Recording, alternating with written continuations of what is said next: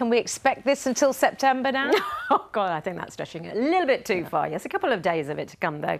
Thank you, Joanne. Hello, a very good afternoon to you. Yes, it's beautiful out there. Not to everyone's liking. The sunshine's nice. Slap on the sunscreen and you'll be OK, but the heat is not to everybody's liking. And the temperatures just an hour ago were up to 26 Celsius and they're heading in one direction, and that is upwards over the next couple of hours. Beautiful picture here from Brierley Hill in the West Midlands, but it's high pressure that's boldly in charge at the moment. We have got this cold front that's slipping southwards, and that will be weakened quite significantly. But other than that, it's looking dry for the next couple of days. And then it's by Thursday that we have a warning, an early warning for thunderstorms, torrential downpours by that stage.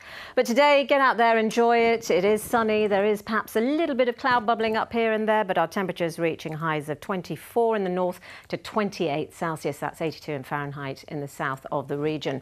And then as we head through this evening and overnight, we're keeping that status quo, largely clear skies. We may just get some shallow mist and fog developing in places, but temperatures down to a sticky 13 to 14 Celsius. And we do it all over again tomorrow. Perhaps a bit more in the way of high cloud, turning the sunshine hazy, but highs of 28. Beautiful. Thank you, Shefali.